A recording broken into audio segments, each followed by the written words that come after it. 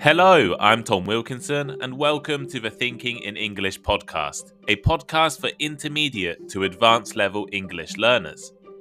This year's Human Development Index results have been published by the UN, and they are not good. For the first time in history, average human development around the world is in decline. Let's take a look at the concept of human development and discuss this year's results on today's episode of Thinking in English. You can find a full transcript for free over on the Thinking in English blog. Take a look at my Instagram page for more content, Thinking in English podcast, and leave a like, review, or rating wherever you are listening right now. Here is today's vocabulary list. As always, the written list is available in the description of the podcast and also on my blog, thinkinginenglish.blog. Development. Development. The process in which something grows or changes and becomes more advanced. For example, the region needs more development.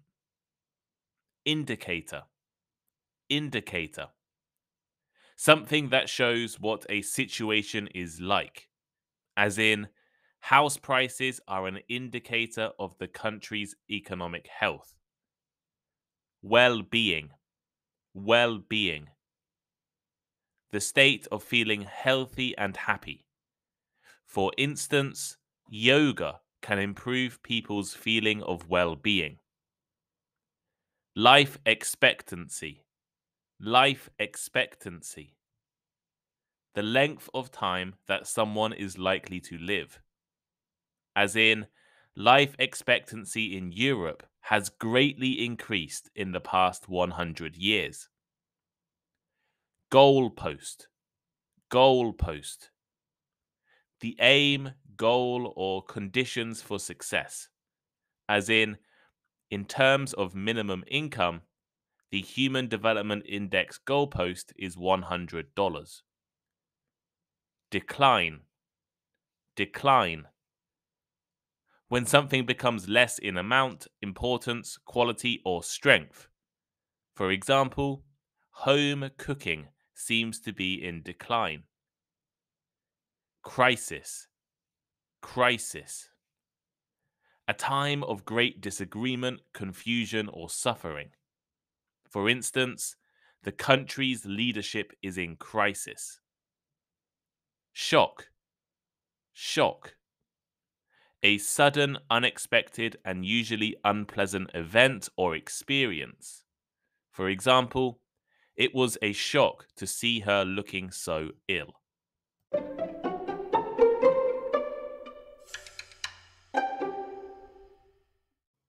The last few years have been eventful, to say the least.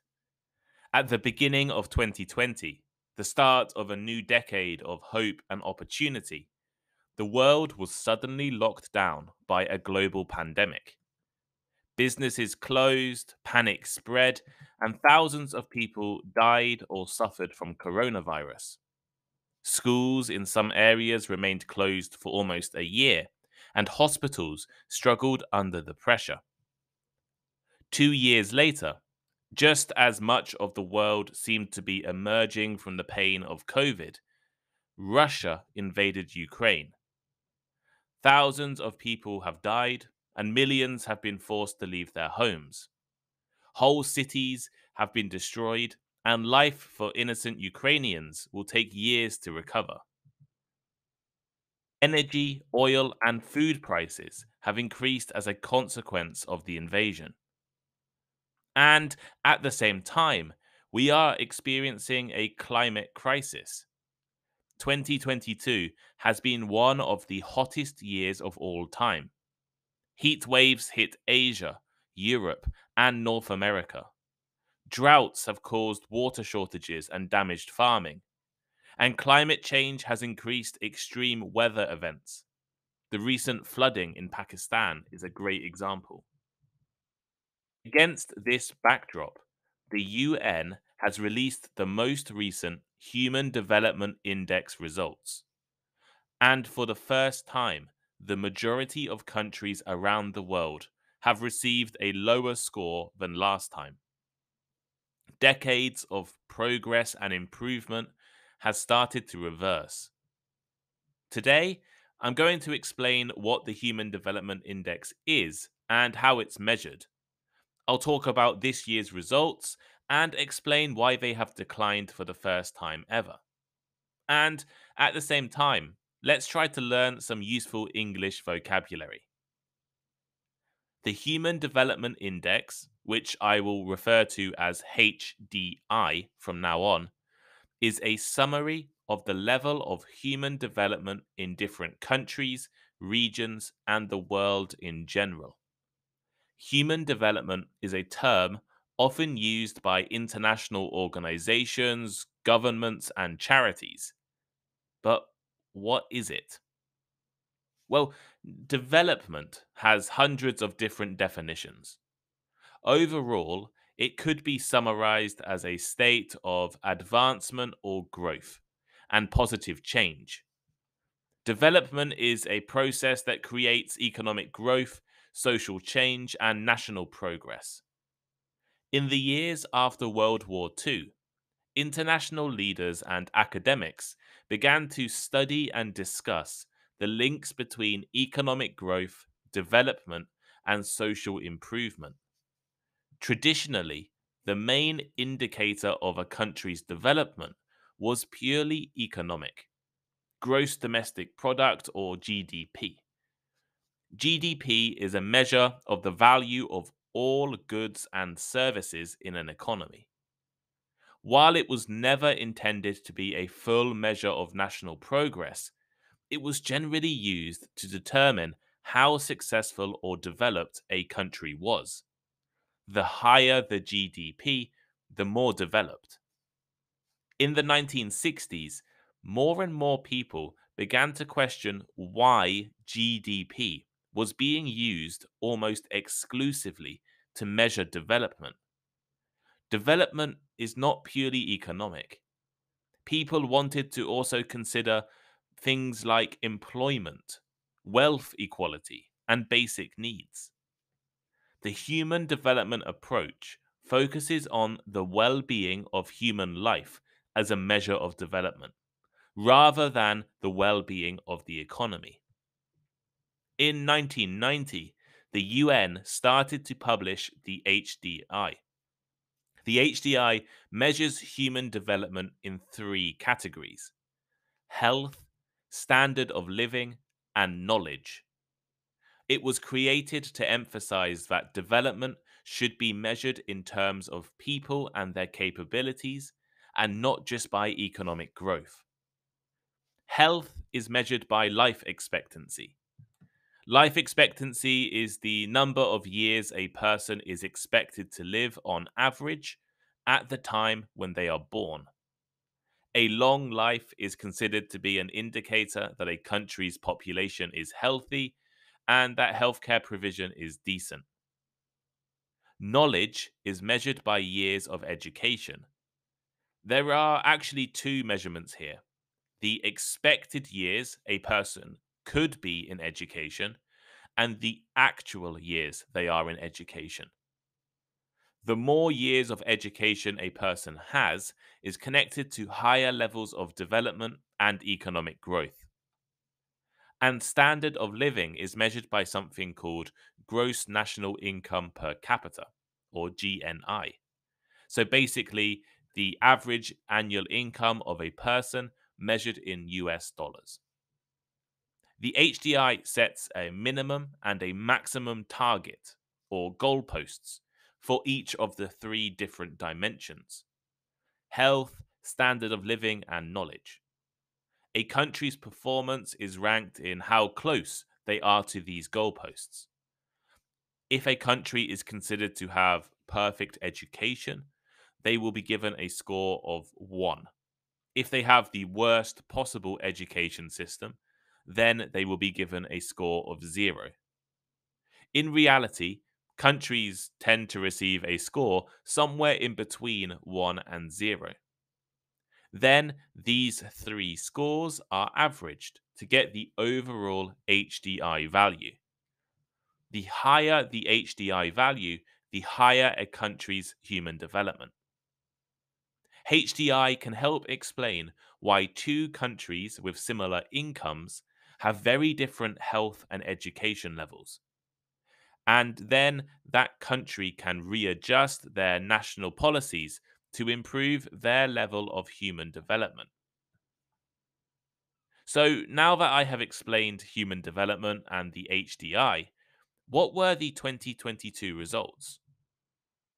Out of all of the countries in the world, Switzerland received the highest HDI value. The average life expectancy in Switzerland is 84 years. The average time spent in education is 16.5 years. And the median salary is US dollar 66,000 a year. Norway and Iceland also hold high positions this year. At the opposite end of the rankings is South Sudan, Chad, and Niger. In South Sudan, the average person is expected to live just 55 years, attend just 5.5 years of education, and earn just US dollar 768 a year. The biggest shock, however, is that for the first time in history, the average HDI across the world has declined. Of course, since 1990, individual country scores have gone up and down depending on events. Wars, revolutions, economic crises, famines, natural disasters. All of these things have pushed individual countries' HDI values up and down over the past 30 years. But when taking every country's value on average, it has increased every year since 1990 until the 2022 results. 90% of countries have seen their human development fall over the past 2 years, pushing the global HDI value back to 2016 levels. 30 years of constant progress and achievement has ended. The main change has been in life expectancy at birth. COVID-19, in particular, has increased the number of unexpected deaths around the world and pushed life expectancy down. The global pandemic was undoubtedly the cause. Take the US as an example. Since 2019, the average life expectancy has fallen by 2 years. Many other countries have had more serious declines. The global average life expectancy fell from 73 years in 2019 to 71.4 years in 2021. This is without a doubt an unprecedented shock. According to the UNDP chief Achim Steiner, this year's results suggest that we die earlier, we are less well educated, and our incomes are going down. Over the past year, some countries had begun to recover from the impact of the pandemic, but many in Latin America, Africa, and South Asia continued to struggle well into 2022.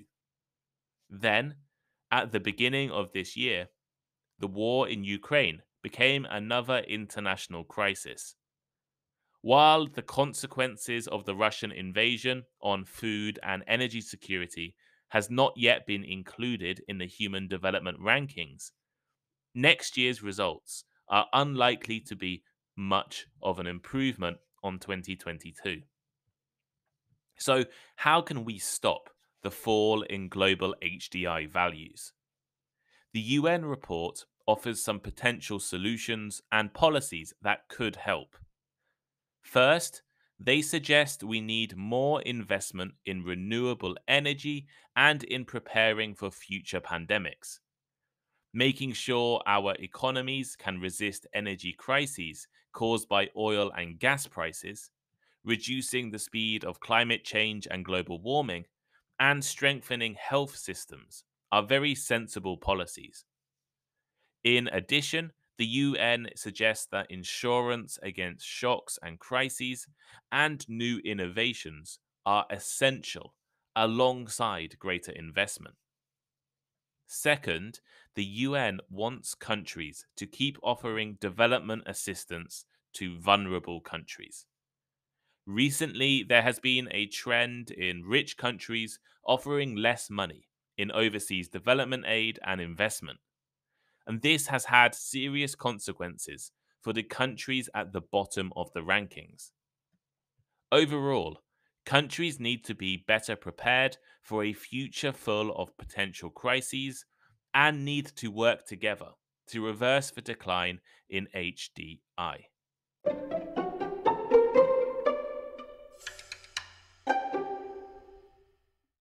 So, here is today's final thought.